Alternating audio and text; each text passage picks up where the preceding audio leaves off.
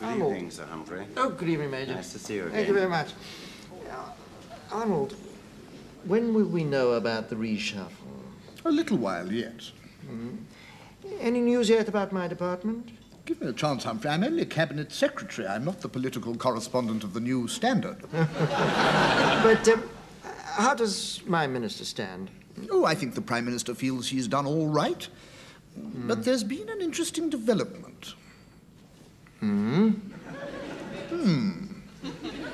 Ah. What? Brussels have asked if he'd be available for the next commissionership, if he wanted it. After all, he's a good European, in strict confidence. So you think that he might be gently eased out? Well, Sir Humphrey, Sir Oh, Arnold. there you are, Bernard. Yes, good. Right. Fine.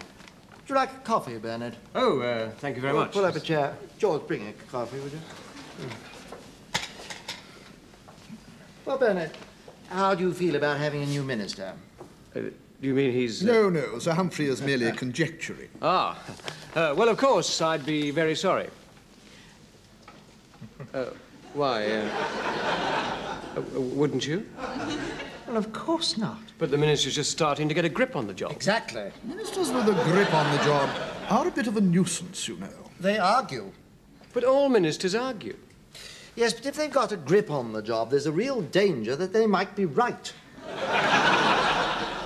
One tells them that something is impossible, and they dig out an old paper in which one had said it was easy. Very tedious. The moment they've gone, one can wipe the slate clean and start again with a new boy. Wonderful things, reshuffles. And prime ministers like them too. Fresh, decisive, keeps everyone on the hop. It's only ministers who panic about them. Wouldn't it be interesting if ministers were fixed and permanent secretaries were shuffled around?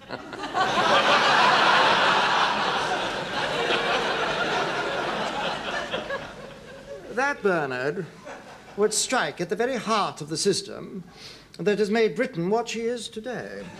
Power goes with permanence. Impermanence is impotence. And rotation is castration.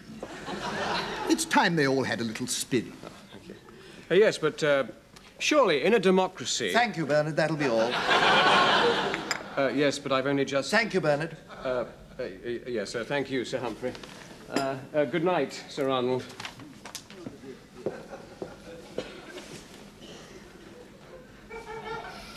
Though if your minister does take Brussels, I wouldn't get out the champagne too soon, Humphrey.